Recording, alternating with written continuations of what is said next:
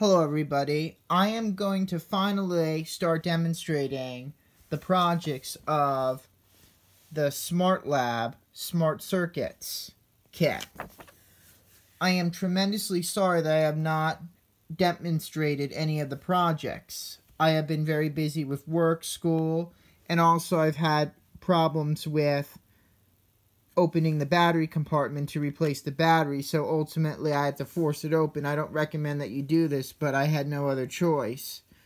And I realized that it may have not been the batteries, but the right terminal here was not connecting, so I had to connect the wire directly through to the negative terminal, even though I was able to insert this wire into the positive terminal like you're supposed to. But you insert wires into the terminals like this. And usually it doesn't matter which of the three holes of the terminals that you put the wires in. But when I put these two wires in these respective terminals, the first LED here will glow because I made a complete circuit. And electricity has similar properties of water in that it flows just like water. And voltage is like water pressure. Voltage measures the pressure in which electricity flows, while current measures the strength of the electricity. Just like that. And there are many different electronic components as well. Project 2 is Make It 2. I am going to place a third wire in the terminal of the second LED and then put the other end into the positive battery terminal and watch what happens. But now, the second LED lights. This is an example of a parallel circuit in which electricity has more than one path to flow. And each LED in the circuit has its own path. So if I was to unplug one of the LEDs, like the first one, the other will remain on. Unlike a series, if these LEDs were wired in series, then both would go out even if just one failed or was disconnected. Project 3 is Conductance Detector. This circuit will allow us to test whether certain items conduct electricity and light up the LED. We're going to touch different items with the end terminals of both the red and green wires that I have in my hand. And you'll see that when I put them together, when I touch them directly, the red LED lights. Now I'm going to put different materials between the two wires. Now this is going to be tricky doing this just one-handed, so I'm going to try rest the wires on the ground. And then first I'm going to try this plastic Lego brick. It's a Lego antenna. Nothing happens because plastic is not a good conductor of electricity. So that will not work. Now, let's take these metal scissors and see what they do. These are stainless steel. And because the scissors conduct electricity, the LED should light up. Just like that. Now I'm going to try my own finger. Now, the human body is actually a very good conductor of electricity. Water is a great conductor as well, but your body is mostly water, believe it or not. So, although certain parts of your body have more moisture than others, and therefore conduct electricity better, some do not. Like your fingers may be less likely to conduct current. I just touched the wires. My body did not actually let the current flow through.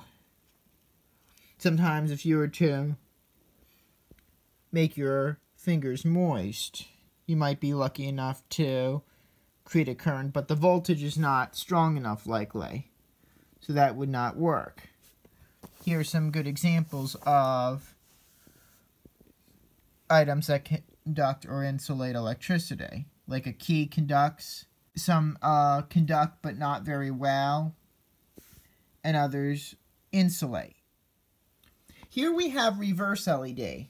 First we would wire the circuit as if we were building project 1, but then we are going to switch the polarities of the two wires. I will connect this wire leading from the negative battery terminal to the first LED, and the wire leading from the positive battery terminal to the LED 7. And you'll see that the first LED does not light. That's because LEDs only allow electricity to flow through one way, in one direction.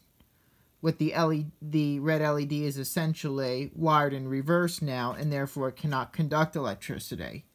Such a component is called a semiconductor.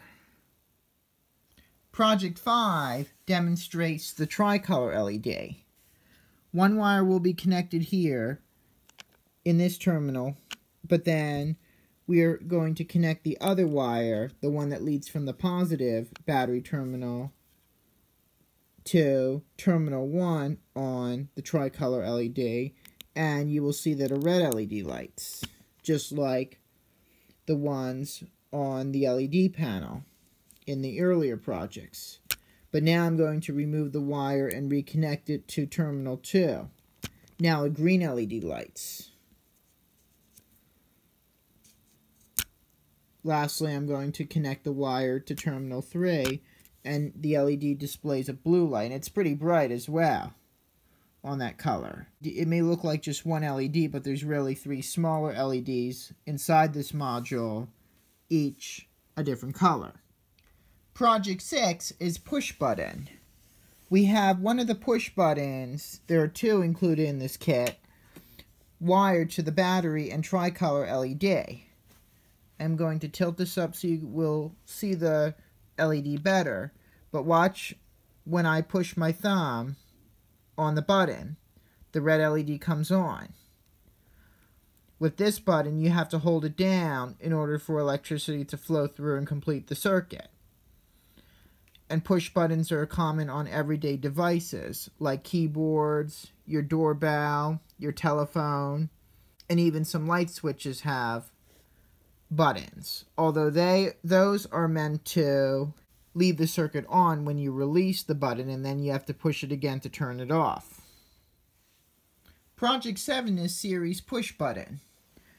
We have both push buttons connected, and I am going to push the first one, nothing happens. I will then push the second one, again, nothing occurs. But what if I push both buttons at the same time? The red LED will come on, and it will only stay on when both buttons are held down. If I release either one, the LED turns off. This is an example of a series circuit. There's only one path for electricity to flow through, and therefore any break in the circuit will disable all components. Now, this can be an example of AND logic, meaning that you need, if you have 2 things, to work something, both of them have to be working together for that thing to operate. And a good analogy could include if you're wanting to play a game of chess. You and a friend would have to play. Neither you nor your friend could play by yourself. Project 8 is parallel push button. You will see that there are more wires connecting the different components in this circuit, and I am going to push the first push button. You will see that the red LED comes on. When I push the second push button, the red LED also comes on.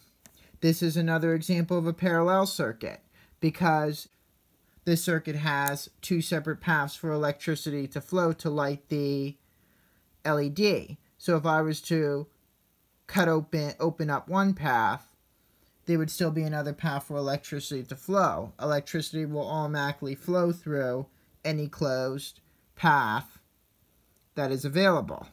This could be an example of OR logic, meaning that you just need one thing for something to work out. For instance, if you're playing a video game, you can generally play by yourself.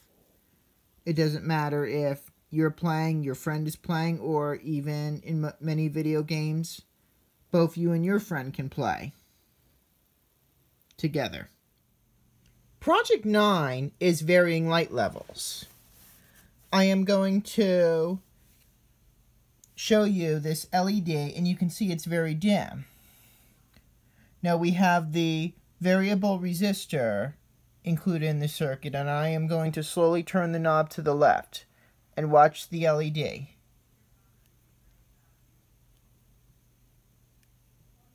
It gets brighter once I turn the knob all the way to the left. Then I'm going to turn the knob slowly to the right, and you'll notice that the LED becomes dimmer. That's because the variable resistor can be adjusted to allow a specific amount of current to flow through the circuit. It's kind of like a water faucet that allows you to regulate how much water comes out at any given time. It regulates the water pressure. This is the same case with the variable resistor, except it is allowing electricity to flow through.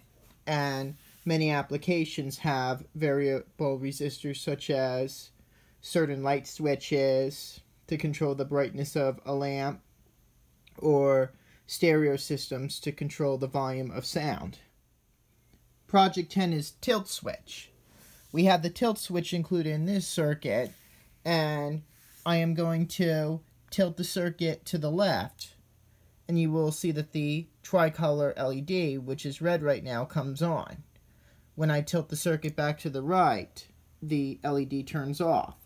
The tilt switch has a very small ball bearing that rolls inside, and when it, in this case, rolls to the left, it will close a gap and allow current to flow through the circuit.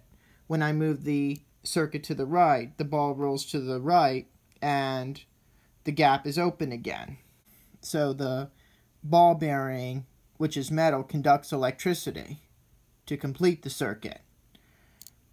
A good real-life example of a tilt switch would be in a pinball machine, or like some sort of sensor that can detect whether players are bumping or nudging the machine too much and trying to cheat. It's okay to bump it a little bit, but not too much as to alter the direction which the ball is going.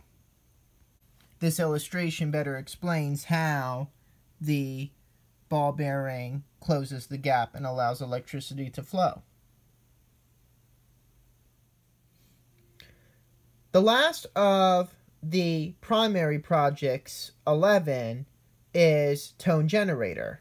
We're going to use the microprocessor, which is a very small computer that can perform many different tasks.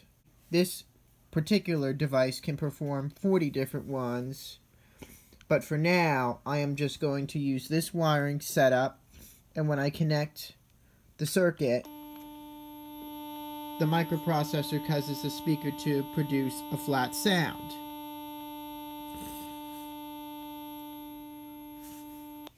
And then just remove the wire from the positive battery terminal to stop the sound. Microprocessors like this one have an input and an output where information enters and leaves the device respectively, and you can program it or send instructions to the microprocessor so that it will do different tasks. But this is pretty much automatic, and you can use different combinations of wires to make different connections and get the microprocessor to do different tasks. There is a very small chip, only about this size, that contains the circuitry for the module. And there are different types of memory and components contained in a microprocessor.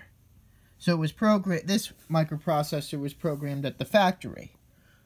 And here they explain what happens inside such a device. And now a speaker converts electricity into sound. It's a transducer which converts electricity into something else.